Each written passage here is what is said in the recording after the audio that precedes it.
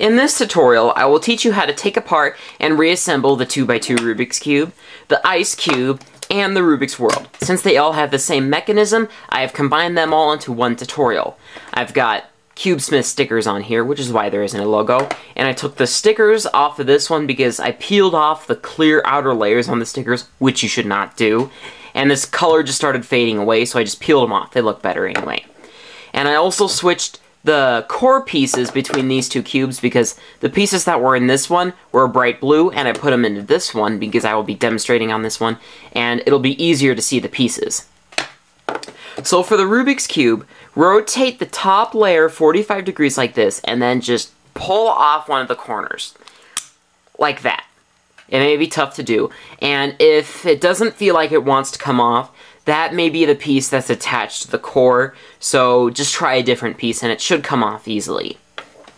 Now for the 2x2 Ice Cube, there is a cap over a screw, so this one's much easier to take apart.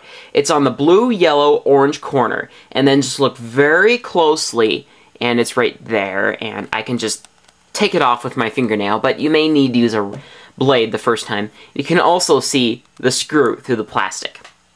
So just take a screwdriver and unscrew that. Then you can take off a corner and then the lower section of it. Now for the Rubik's World, I have to say that there is no way to take this apart without breaking it. But I really haven't had a problem with the pieces that have broken. It still stays together fine. But one time I did break a piece on the Ice Cube, and it did fall apart very easily once. So do this at your own risk. So rotate one of the layers a little bit so that it's misaligned. Then bring the other one up like this until you hear a snap of the piece breaking. Just like that.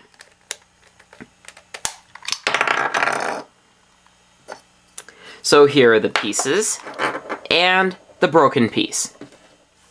Now there are caps on the 2x2 cube and on the Rubik's World, but they're glued down and won't come off. I believe the cap is on the lower part of Africa, so I believe this is the cap. And they're just glued down and they don't want to come off. Okay, so now to continue on this assembly with the 2x2 cube, and you just apply the same steps to assembling this as you do with the Ice Cube and the Rubik's World. So just take these pieces off. They just slip off nice and easily.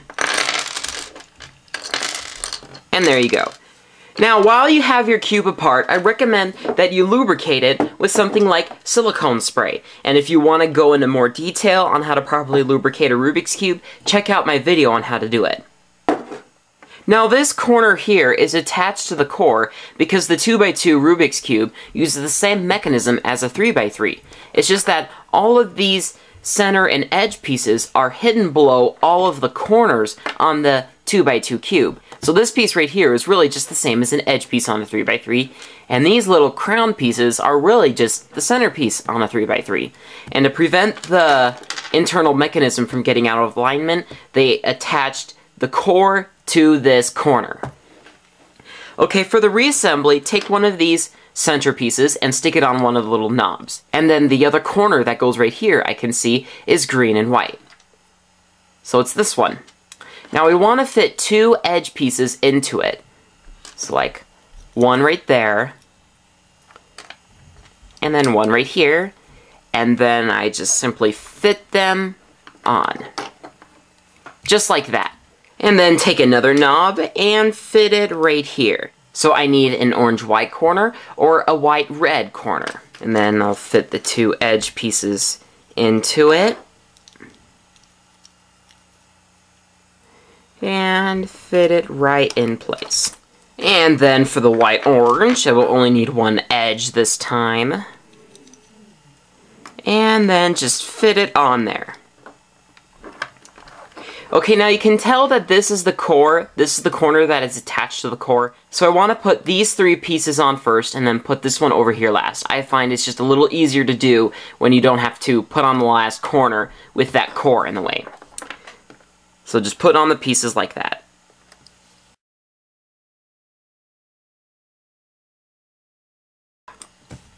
Okay, but before you put on the last piece, there's a fun thing you should know.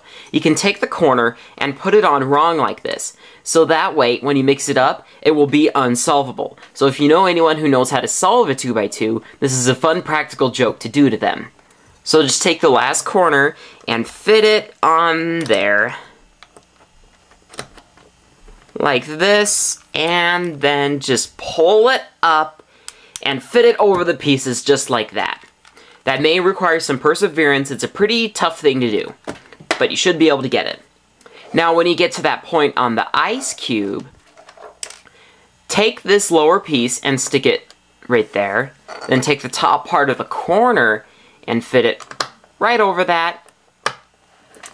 And then take the screw